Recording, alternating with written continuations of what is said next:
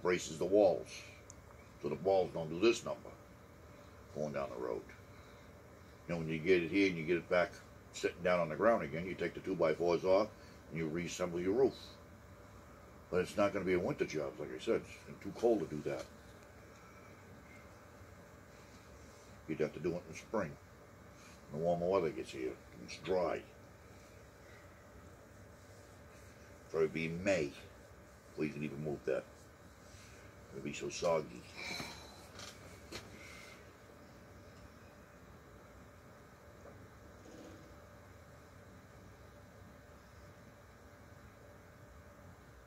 I don't know. I gotta think of that one.